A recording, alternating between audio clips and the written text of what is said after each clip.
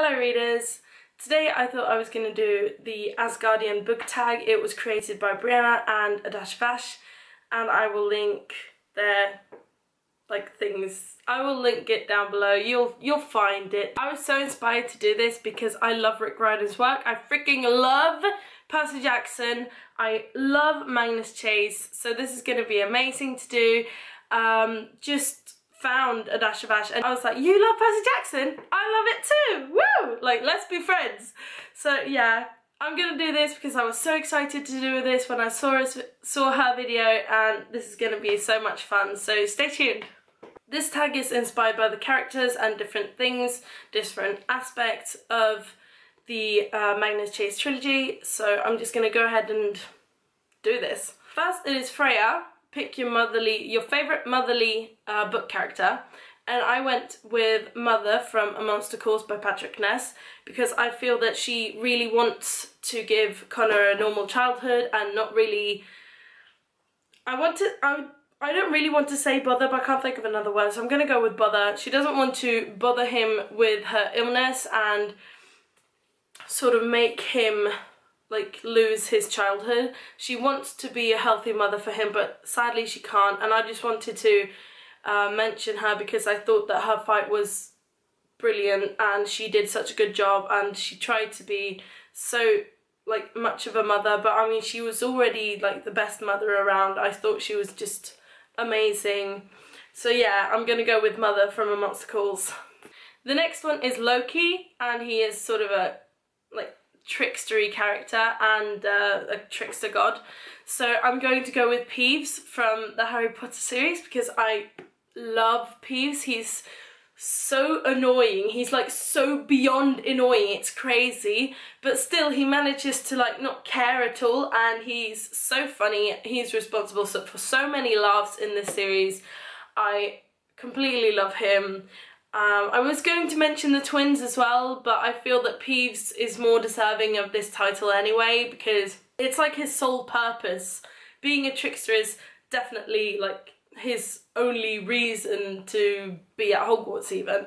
The best poltergeist around. The next one is Odin, and the thing we do here is pick your favourite fictional kingdom, and I went with Fillory from The Magicians by Lev Grossman.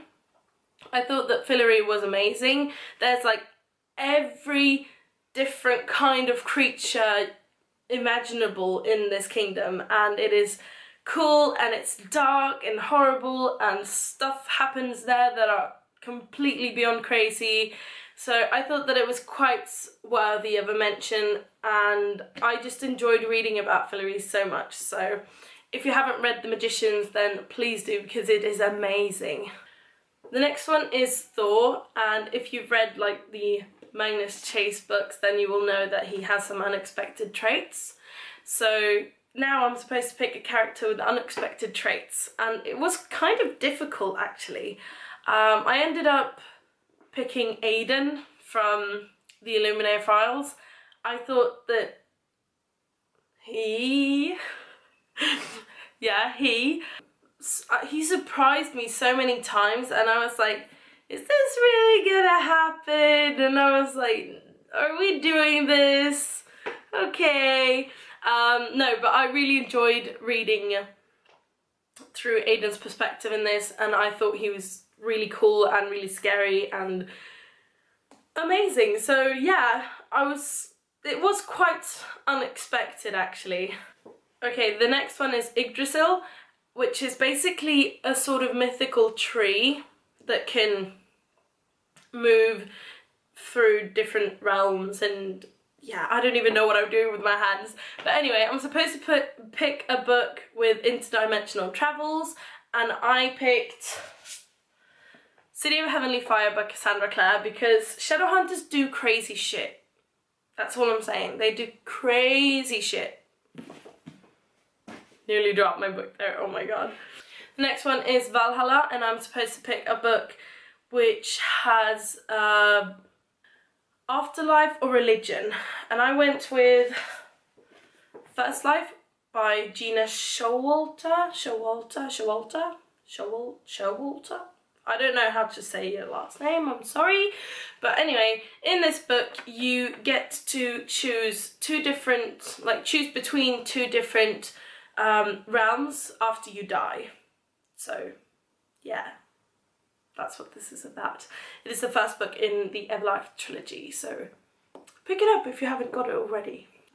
Next one is Hell, and you're supposed to pick a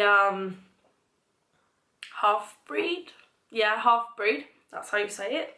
And I went with Magnus Bane from the Shadowhunter Chronicles, and yes, I picked the Bane Chronicles because it's all about Magnus Bane and I love it. No, do not mess with Malik, but anyway. No, Magnus Bane is a warlock, which means that he is half demon, half mundane, so half-breed. For Mjolnir, you're supposed to pick an important mythical artifact or whatever, an important bookish artifact, we'll just say that, yeah. And I went with the One Ring from the Lord of the Rings. And I haven't got my Lord of the Rings books here, they're at my dad's, so yeah. But anyway, I picked the One Ring. This is Fenris Wolf, and you're supposed to pick a book with werewolves in it. I don't really have any werewolf, main antagonist books, so I went with Dead Until Dark, which is the first one of the Sookie Stackhouse series. There are werewolves in there. Yeah, werewolves. For Magnus Chase, you're supposed to pick a young warrior, and for this one I picked Emma Carstairs from Lady Midnight, but really focusing on City of Heavenly Fire because that is when she's a teeny tiny warrior and she's so cute and angry. Last one is Samira, or Sam in the books.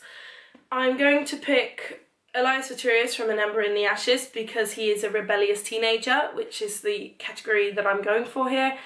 Elias Viturius is supposed to be this in this school for making an army, and he's supposed to be really good about this because something or other that I can't really mention. I was almost gonna spoil you guys. Whoo! Crisis averted, crisis averted. Okay, yeah, he is a rebellious teenager. That is all I can really tell you at this point. If you had read this, then you know what I'm talking about, but yeah. Ah, Elias. I'm going to tag anyone who wants to do this video, and if you do, then please tell me because I really look forward to seeing all of your videos. If you enjoyed this video, then please click the thumbs button down below or subscribe for more craziness.